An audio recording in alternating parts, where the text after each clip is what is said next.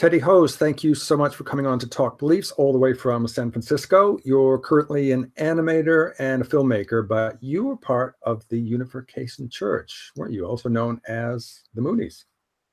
So yeah, the Unification Church was started by Reverend Moon, I believe back in the 50s. He was born in what is now North Korea, and he just spread his gospel like around the world to just thousands of people basically ever since. And he basically claims to be the second coming of Christ. And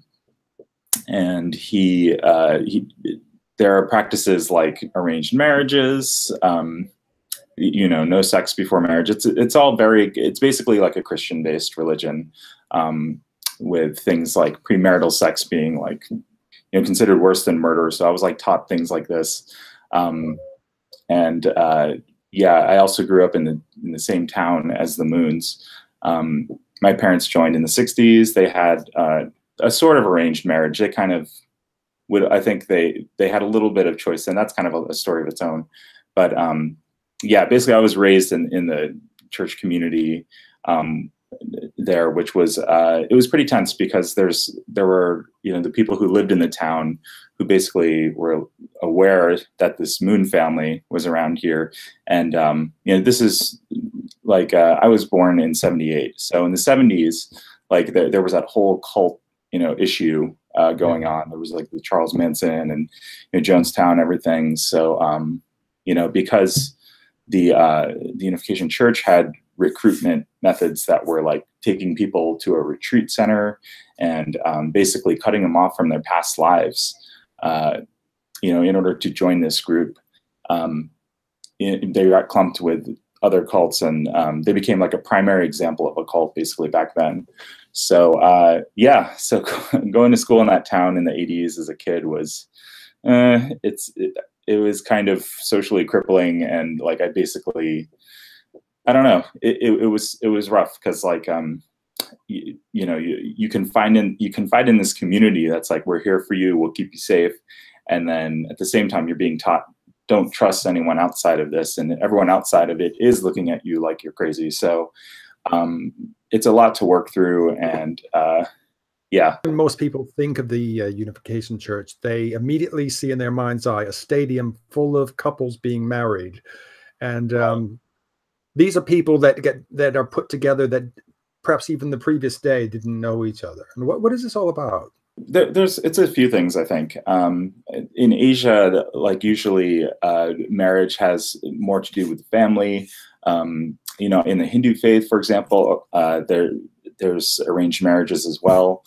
Some of it is cultural because the religion did come from Korea, but another element of it is that I guess Reverend Moon thought that through interracial marriage that that could somehow help racism, and studies have shown that it doesn't. But yeah, basically I think that was his idea. So I'm actually half white, half American, half Japanese, and yeah, that was his whole idea. So yeah, even people who didn't speak the same language and didn't know each other were like matched and married. I know a few people who are around my age who had parents like that, and yeah, and it's kind of bizarre because I read a book by I believe her name is Christine Nevalinin.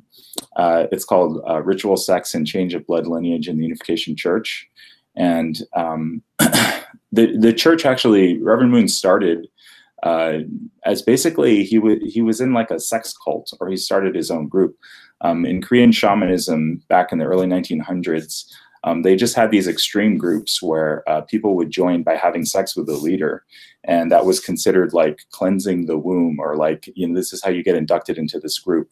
So and that was called Pikarun or Pigarum. I don't know. I don't know the exact pronunciation of that, but yeah. So that's what he did in Korea, and then he came to America to spread his gospel. And basically, I think maybe his associates were like, that is not cool to do in America. You will be considered a freak. So somehow he went the exact opposite way and kind of joined, I guess, the more conservative party of like, sexual conservatism. So Yeah, so I think it's kind of bizarre how he just went from one way to completely the other to, I guess, just stay in power. You grew up in the Unification Church, but when Reverend Moon died in, I think it was 2012, the Sanctuary Church was formed by his son, Sean. So what was it like growing up in the main church on like a day-to-day basis? And how is the Sanctuary Church different from the main church? So the main church, yeah, Reverend Moon, Sun Myung Moon died in 2012, and his wife, he was survived by his wife, Hak Jahan, who kept what is now called the Family Federation for World Peace going. The Unification Church changed its name, I think, sometime in the 90s. Maybe they were just doing a rebrand, or it's usually because some kind of dirt went on them, or they're trying to get rid of something that happened in the past, and so they have to when rebrand. The rebrands usually happen, yeah. Right. So they made it sound less like a church and more like a family federation. I don't know. But anyway, yeah, so there was a power struggle. And some people I knew were predicting this even before it happened. They're like, when Reverend Moon dies, there's just going to be like this power struggle, because they're like a billionaire family with, like, again, businesses around the world. And lots of children. Yeah, didn't they? Because they encouraged that, yeah. I think. Mm-hmm. Yeah. I believe Reverend Moon had 13 children. Yeah. So, yeah, so basically the Family Federation for World Peace kept going. And then it's not 100% clear to me, but I believe Sun Myung Moon passed down his crown to Sean Moon, whose Korean name is Hyungjin Moon. That's how I knew him growing up. And so he claimed that he had this crown, and he broke away from Hak Jahan, from his mom. I think there was just that power struggle. It's like, hey, like, my dad told me that I'm the king now, and now you want to tell me what to do. And so he just like broke away with his brother, Justin Moon, or Kookjin, and who basically owns Car Arms, which is a firearm company. And yeah, so he, Sean Moon calls himself king. He talks about in the news, he's like, well, I was passed down the crown. And basically, what I see is that because they have this gun business too, they basically intertwine the faith and the business. And just like in the Unification Church, they combine business with religion, and then they justify one with the other. And, so he was basically telling his followers to, buy an AR-15, and,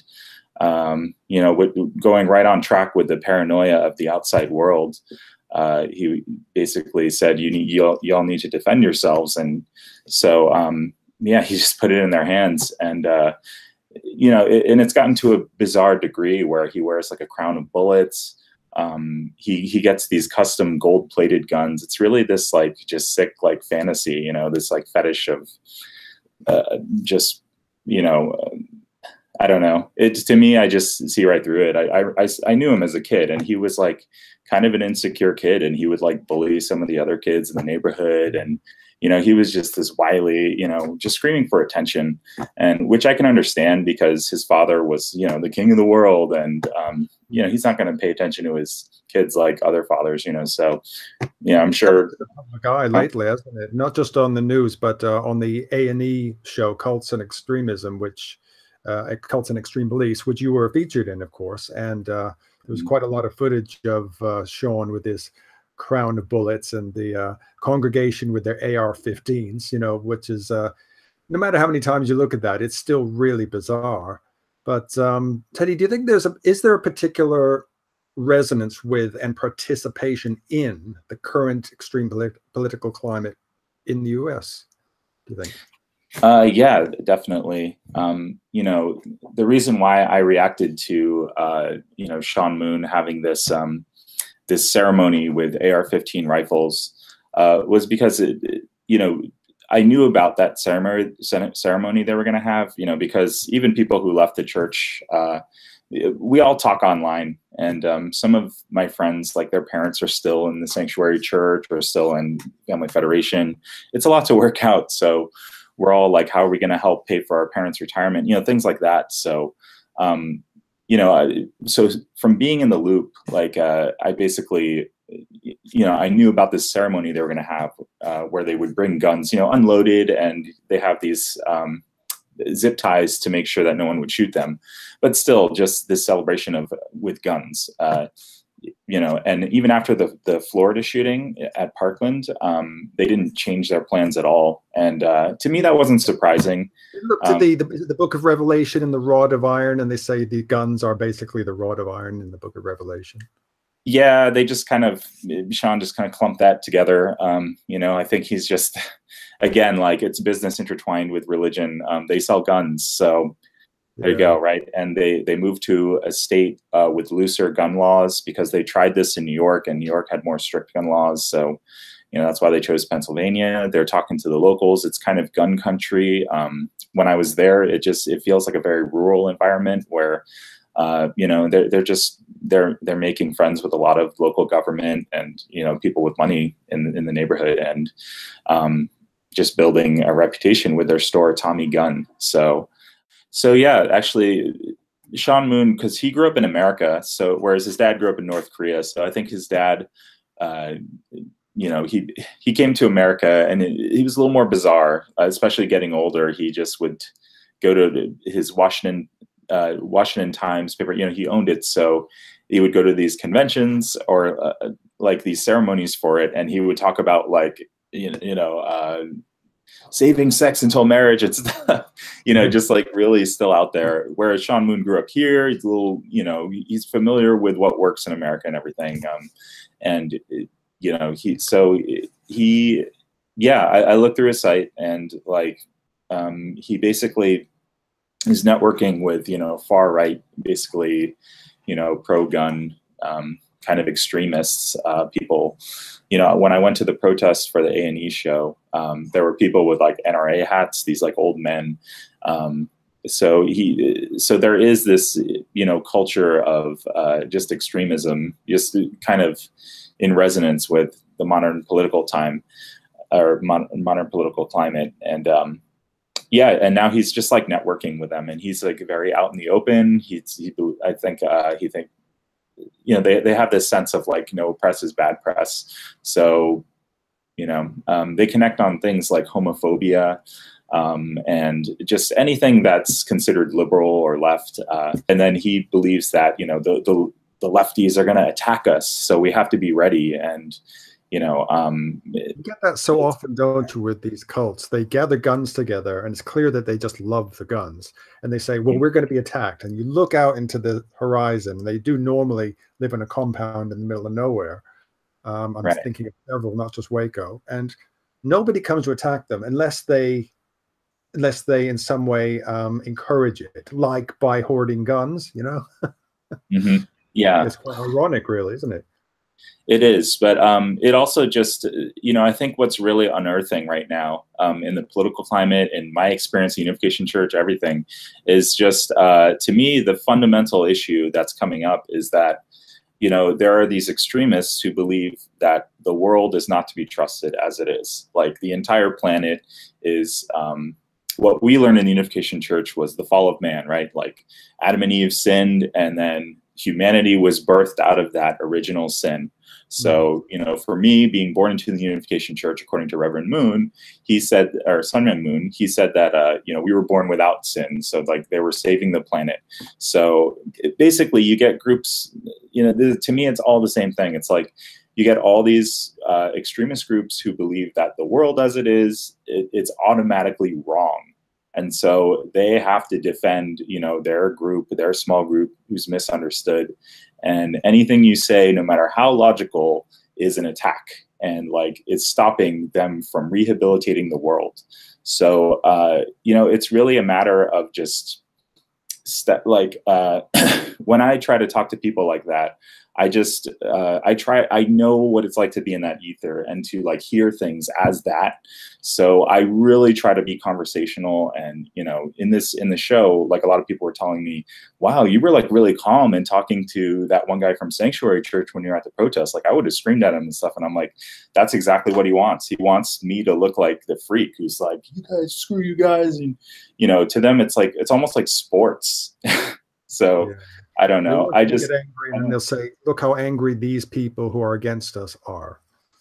Yeah, exactly. It's, well, science calls it confirmation bias, where basically you just take the tiniest scrap of evidence and you're like, see, I'm right. I don't know how to describe that in a more kind of scientific way, but yeah. I think that's it exactly. So you did eventually leave the church, but there must have been psychological effects after leaving. I think you said that you now go to group therapy for ex-cult members. Is that right? Right. Yeah. And I want to clarify something. One thing about leaving a cult is that, I think if you're fresh out of leaving a cult, you think that everything else is a cult too. And it's like, it's either this, or like one group has the answer. I just haven't picked the right one yet. But no, I read a book by Janja Lalich and Madeline Tobias called Take Back Your Life. And it talks about, it just gives like a bullet list of like all this kind of psychological effects you go through after leaving a cult. And my whole family left when I was kind of a teenager, kind of towards the end of my teens.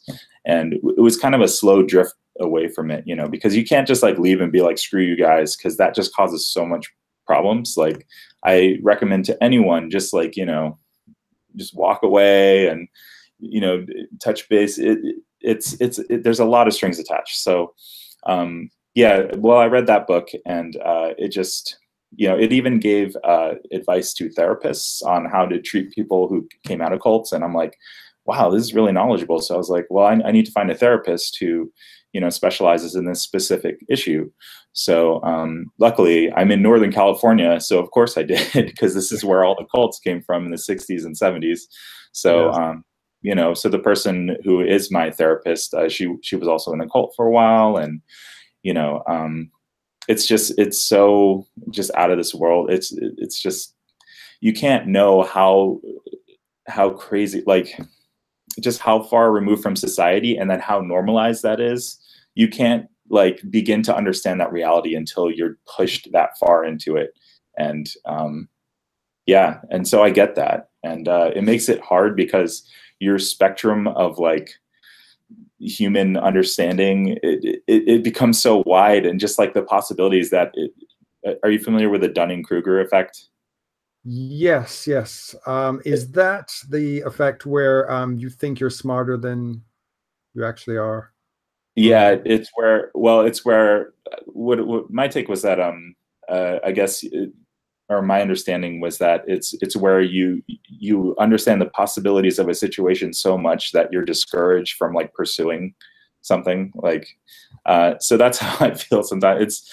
Sometimes it's hard to feel hope when you just know that some people will die with their false beliefs, with their ridiculous beliefs, and they'll die happy. Like there's no telling someone ultimately that they're right or wrong. There's no like happy ending. Like you have to just do your best. And just like for me, knowing the extent of how far people will think, how far down the rabbit hole they'll go, or and at the same time, you can't call them crazy, and they can just call you crazy back. Like whatever you say, you have to be ready to take the same thing back.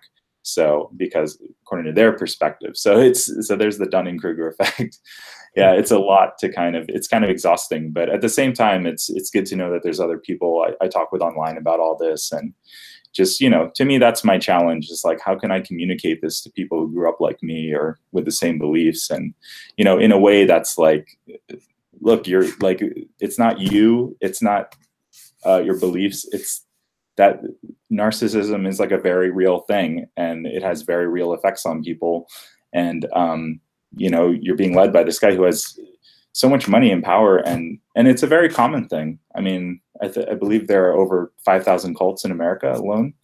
Yeah. So it's, to me, it's an abusive relationship, like on a wider scale. Like to me, that's what a cult is, and abusive relationships are very common. So, I wish that, and I feel like in our culture, like cults are becoming a more known thing, and a more accepted thing. I mean, accepted in the awareness of their existence. I mean, but like what I didn't like before was that it was like a pop culture joke, and like people were treated like, to me, it's like, don't treat abused people like they're crazy. You are born into a cult, and of course you may not realize it's a cult until much later on, or even if you join one, it's going to be a slow process that they draw you in, and you might not be aware for the longest time, and you could be the most switched on, smartest person, and it could still draw you in, couldn't it? Right. Yeah. And I think that's another important thing that I want to try and get out there more, is that anyone is susceptible. I mean, we talk about this all the time. Again, like me and my friends who grew up in the church and everything, like we have to try to figure out our parents so that we can save them from, just being homeless or just being left on the street to die, which some of them have.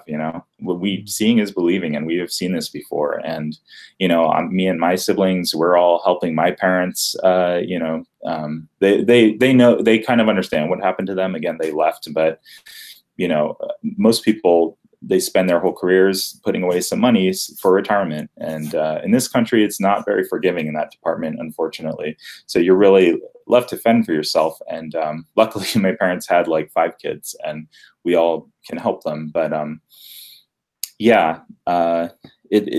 anyone is susceptible. I think with enough social influence, we're social beings, and you take someone away to a retreat center where like everyone is about this, and everyone around you for like a week is just, even through subtle nuanced ways, discouraging your own free thought anymore. And they're like, hey, you got to follow this you follow this philosophy, follow this guy. That's powerful, and you can't know what that's like until it happens to you. But another thing is, I think in the 60s and 70s, it was a time of deconstruction, confusion. JFK was assassinated. There was the war going on. So, like, I think a lot of Americans were afraid, and nuclear bomb everything, and really didn't know who to confide in. And from what I've studied, it's like people were looking for a guru. Like it was this thing that like people like did. And unfortunately, maybe some people found some very positive experiences that way, but a lot of narcissists make themselves out to be, gurus of one form or another. So, yeah.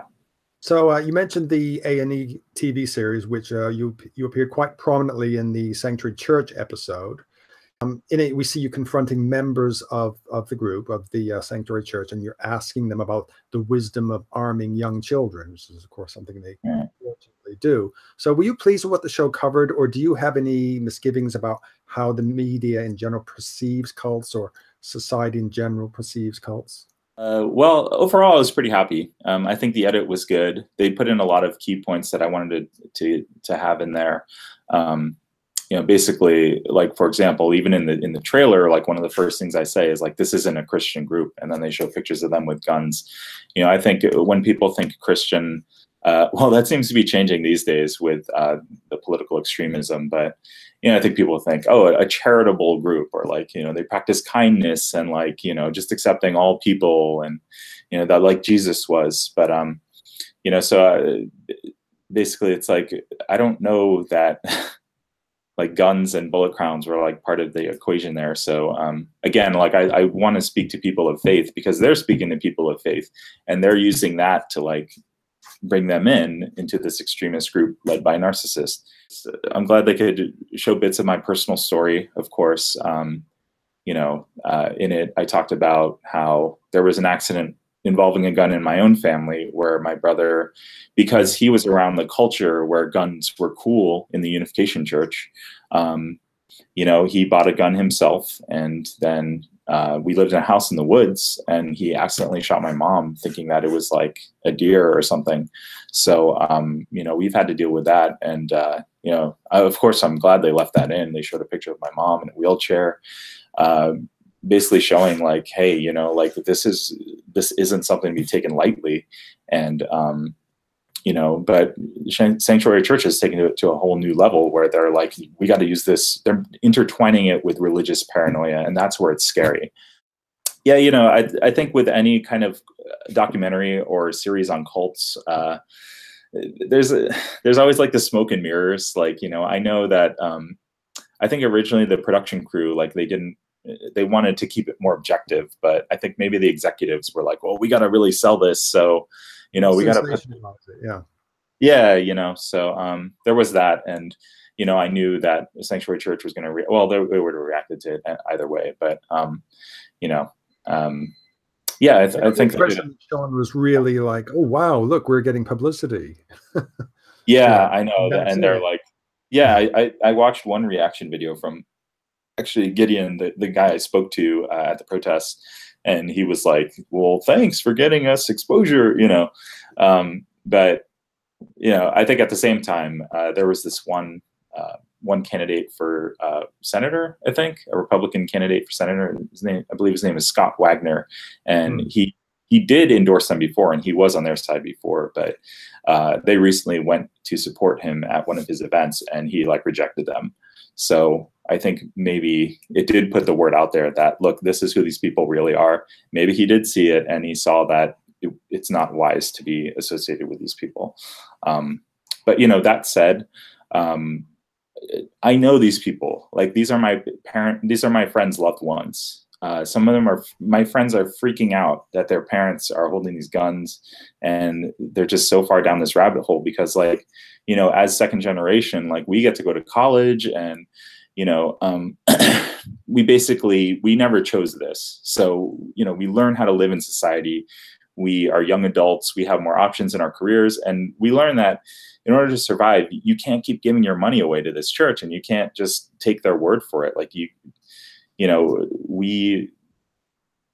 To survive in society, you have to get along with society. You can't be this extremist group. So we know that, but our parents are so far in it because they joined it again a different time. Maybe it made more sense to them then. So yeah, so I do care about the people in it. Unfortunately, I don't know if there's more hope. There's a lot of hope for the older ones in the church because they've been, just in that world for decades. And, what are they going to have if they come out of it? But for the kids who are just learning that they have to defend themselves with guns and weapons and, to a ridiculous degree, I asked them, in the show, I was like, who's coming after you with guns? Name one person who's coming after you and trying to attack you. Right? What does the main church think of the Sanctuary splinter group church? I've seen a few of their letters, their public letters, and they think it's ridiculous. They're like, we're not for this crazy gun, cult. Yeah, and this is not us, that sort of thing. Exactly. Yeah. And, that's kind of how those of us who've distanced ourselves from the church are looking at this. We're like, well, they're all rivaling each other, and they're probably just going to take each other down. And, we're all just kind of the descent is happening because, Sun Myung Moon is gone, and he's not holding it all together anymore. And now there's all this infighting. So that usually happens, and there are splinter groups, and I take it there's more than one. Is that right? Yeah. So there's Sanctuary Church. There's also a bunch of church members actually start their own groups. I can't really name any off the top of my head, but then there's also Hyunjin, Preston Moon, who has this group called Global Peace Foundation. And Hyunjin is, I don't know, there was a video that, he protects his PR pretty strongly, but there was a video of him, basically he's like a mafia boss. If anyone challenges him, if anyone does anything he disagrees with, he'll hit them in public, in front of the whole congregation. And I remember I would go to these speeches when I was a kid, where they would basically, it's public shaming, which is a very common thing in cults. If someone was not following orders, they would just get hit or just yelled at in front of everyone. And the rest of the room is just scared, oh my God, what's he going to do to him? But yet at the same time, it's well, this is our team. And so we have to stand by this. Sometimes there's these hiccups, but ultimately this is for God. So it's okay. Even though I was never beat up, my friends were. I can name 5 or 6 of them who were beat up by other, Reverend Moon's children. Even though I was never touched in that way, just that was permissible through therapy, I'm realizing the damage that I have because of it. Just that I accepted this way of life, and which, you know, I'm trying to get that out there more. It's like it's still happening, at least in Preston's division, I believe. He just doesn't have control, and like, you know, at the same time, it's like if I grew up like them, I'd probably be the same way. Just having this dad who's like, oh, I'm this messiah, and they have billions of dollars and businesses, and full-grown adults have been bowing to them since they were like toddlers. So sure. Just say somebody comes across this interview, they watch this, they get this far, and they're in Unification Church, but are thinking, I really should get out, or any cult. What advice would you give to them right now?